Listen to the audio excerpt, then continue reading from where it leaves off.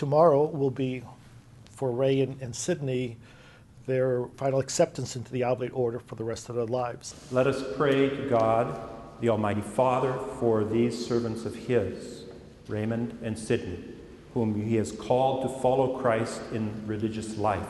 I was helping some sisters with youth ministry in my parish, and the kids started to ask me when I was going to become a priest. So instead of me asking them, it was the reverse. They were asking me.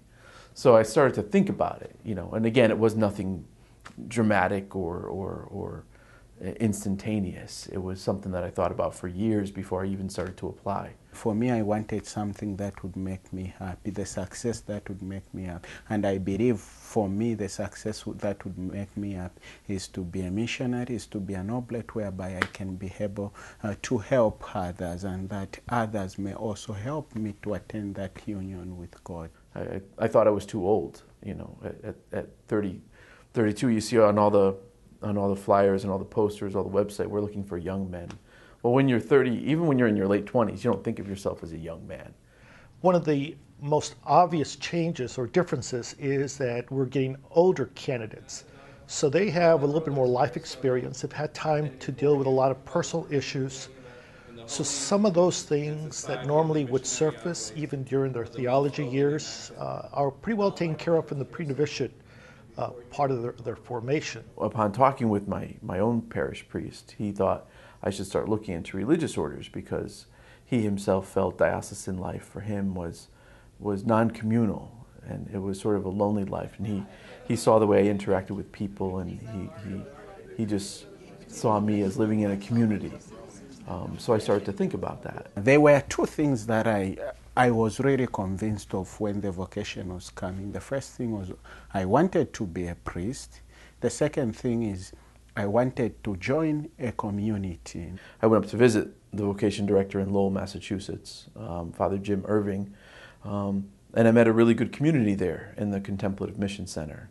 Father Bill Sheehan, Father Irving, and Father Roger Roy, and Father James Dukowski. So it was a really good group of guys that I met.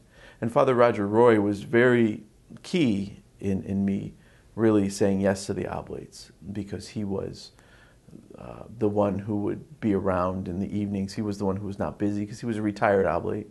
And we would sit and we would talk, and he would tell me about his life as an Oblate, and he would just share some personal stories with me, and it was very encouraging to me and very warm and hospitable to me.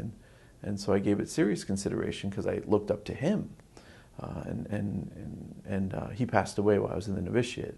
I'm actually receiving his cross tomorrow when I make my perpetual vows. So that's very special to me. Receive this cross, a symbol of Christ's suffering and death. May it be a sign of hope and salvation to you and to all the people who you will evangelize, in the name of the Father, and of the Son, and of the Holy Spirit. Amen. What I've found for the guys lately, and especially for Sydney and Ray, because they've shared this with me, is that they are really looking forward to it. They're excited. They can't wait. And I think it will be a time where they get to experience a full acceptance into our religious order. And hopefully that too will be a liberating experience for them to be more involved and take more responsibility within not only our house, but within the Oblates, and to continue to see how a valued person they are. I'm excited because this is what I've always wanted. When I joined the Oblates, I wanted to be an Oblate for life. And that dream is coming to a realization tomorrow when I profess my final vows solemnly.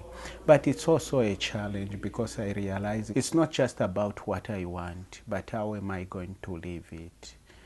Because, the vows, it's not so much professing them as much as the way we live them. And, that's what has been able to challenge me. It's like, am I really going to be faithful to this? And, I've resolved, I've said, yes, I'm going to try. And I know God will always be there for me, helping me. But I think when they find the Lord, and they really do fall in love and believe that by following this life, they will find life, there is no better thing.